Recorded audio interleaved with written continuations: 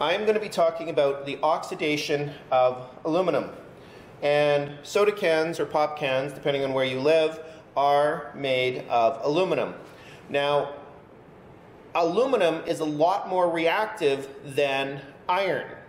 But when iron oxidizes, it rusts, the iron oxide flakes off and constantly exposes new, fresh iron for further oxidation. Aluminum doesn't do that. When aluminum oxidizes, it forms a very, very hard coating that adheres to the aluminum, and so it actually protects the aluminum. In order to access it, we actually have to use mechanical means to remove the oxide layer, and then it ends up being exposed to air. And even as I'm saying this right now, the aluminum that was exposed is oxidizing in air. Now, that oxide layer is actually only stable under normal ambient conditions. If we put the aluminum into a fairly basic solution, which is what we have here, we will prevent that oxide from forming and see the reaction of, in this case, water with aluminum. Now, it would take me a while to scrape this down. I have one that I've already sanded down, and in the time it's taken me to actually talk, an oxide layer has formed. So I just want to rough it up just a tiny bit, and then we're going to put it in here.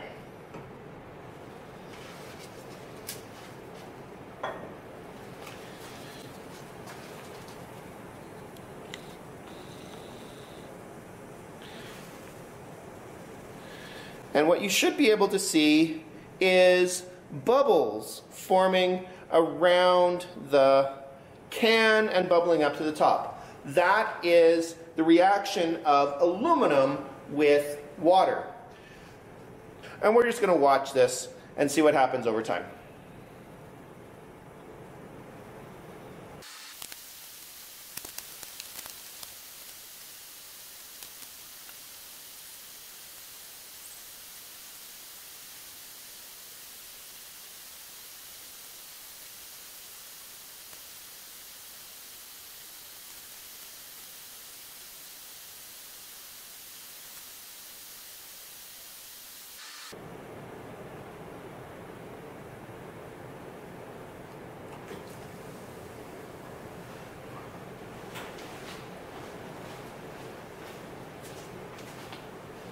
Alright, something happened.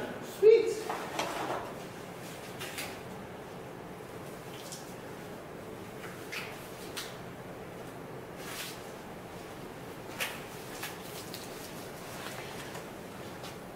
So what happened?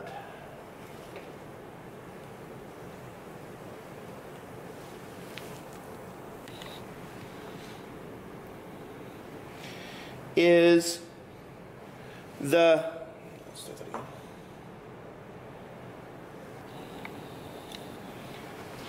So what has happened is the aluminum has been eaten away, and what we find inside of the pop can is actually a plastic liner.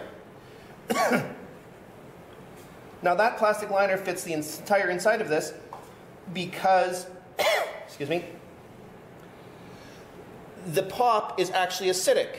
So while we used a basic solution here to remove the aluminum from the outside, pop being acidic would actually eat away at the aluminum if it was in contact with it from the inside of the container.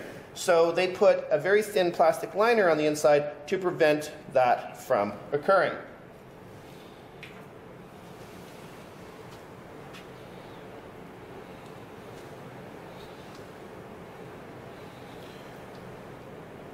Now, one thing I did here that you didn't see me do is I actually popped the top of the pop can prior to putting it in the solution. The reason for that is, of course, because pop is under pressure because of the carbonation, which is also why it's acidic. And if you don't do that, you find out that you end up getting a blowout like this. And that sends pop all over the place with an explosive decompression of the inside of the pop can. And here's the video of that actually occurring.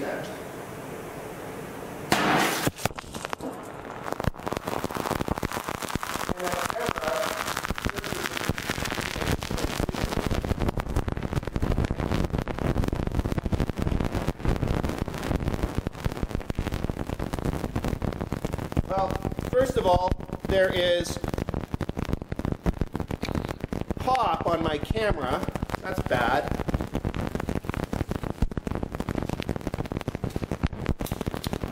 And there's pop everywhere, actually. If I go in here and pick it up, it has literally